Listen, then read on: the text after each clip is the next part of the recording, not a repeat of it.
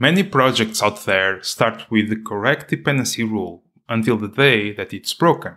And today we will take a look on how to keep that in shape as you want, using a simple tool like Fluent Assertions and writing tests for it. To show you that, I will be using JSON Tailor template for clean architecture, and there, as you know, we'll be using projects like application, domain, infrastructure, and a web application project. So according to clean architecture, what we should see here is that our application should depend on domain, infrastructure, and the web UI should depend on the application and know the domain, but they should not know each other. So let's see if that is true by using Fluent Assertions and writing some tests. Okay, so first step, let's create a test project and install Fluent Assertions there. Let's go here to the test folder, add a new project, and using XUnit because it's the one that I really like, architecture.tests. That will be my project.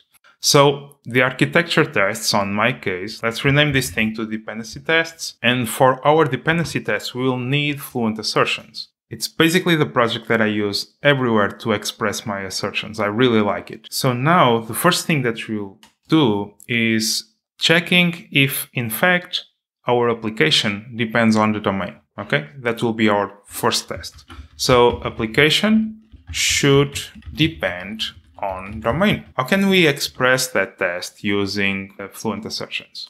The first thing that I will need is having a way to access the assembly that I want to check the references. So I need to have something to go to the application and use it. So before move on, let's just add references to this test project to all the other projects that we'll be checking. So all other projects that are part of our solution. Now, if I want to check if the application depends on domain, I need to access the assembly of that application. I have multiple options to do that. And I could, for example, go here and say, okay, clean architecture dot application and look inside here for a given class that is already here and use that as a way to access the assembly. But I don't like to do things that way. So what I will be doing is following a technique that is an assembly marker that I will create on each project. Why I will be doing that? Because I prefer to have a specific interface for this purpose than using a class that one day may change the folder, the namespace, maybe renamed, maybe removed. And on those changes, I will have ripple effects on this type of tests. And I don't want that.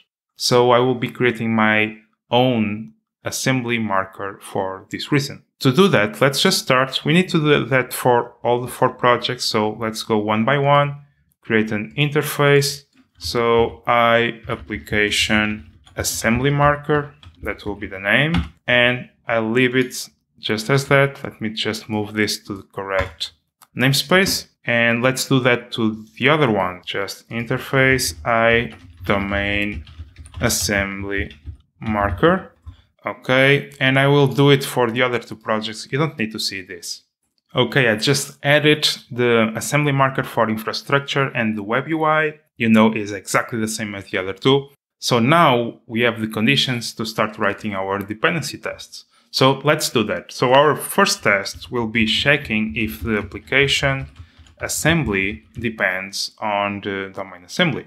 So first let's access to that application assembly. And we can do that by doing a type of, and now we go to our application assembly marker, that one that we just created. And there we have our assembly. So let's do the same for the domain. Domain assembly equals to type of domain assembly marker dot assembly. Now it's as simple as doing the following. We just go to the application assembly and using Fluent Assertions, as maybe you are used to, you do .should reference domain assembly. Just that. Let's run this to see if it's true. And it's green. So perfect. Our application depends on domain. So now let's write a different type of test. Let's test one where we check that, for example, our domain doesn't depend on the infrastructure, for example. So creating a new fact. public void domain time should not depend on infrastructure. Okay, and this one we will need to have this once again. So let's just copy it, and we need one for infrastructure because we also need the infrastructure this time. So infrastructure assembly marker. And in terms of how do you assert, the idea is exactly the same. You'll see how simple it is. You just say domain assembly should not reference infrastructure. Perfect. So let's run this one to see as well if it's true. Okay, and we have a green as well. So as you can see, this is as simple as defining your conditions like this. Okay, there are other tools to do this type of architecture tests, but the main reason why I like to use this technique is that I'm using Fluent Assertions that is exactly the same assertion library that I use for all the rest of my tests. And as you can see, it's really simple. Even if I need to do a more complex thing, like for example, imagine that you want to check that not only you depend on the infrastructure, but you also does not depend on the web UI. So you just define here a new one and you combine that assertion on the same test. Perfectly possible. Okay, so let's now do one step further. Okay, let's test one thing more. And that thing will be if our web UI doesn't depend in fact on the infrastructure, according to clean architecture idea. So let's write a test for that. So this time fact public void. So our web should not depend on infrastructure. Just copy here infrastructure assembly and define one for our web assembly. And this time web API marker. And this time our web assembly should not reference the infrastructure. Just to recap, we are doing a test exactly the other ones, and we don't expect our web application depend on the infrastructure because according to clean architecture, it should not. So let's just run it and see how it goes. And it failed. And why it failed? As you can see, it says that our web UI should not reference the infrastructure. But this is happening for one reason. That is, as you can see, our web UI in its dependencies has a dependency not only on the application, as it should, but also on the infrastructure. And why this happens? This happens because when you create a web application, for example, that will be the host for your solution, what you'll be doing often is that you'll be defining your dependency injection rules there. So that means that the project where you are configuring your dependency injection container needs to know all the other projects.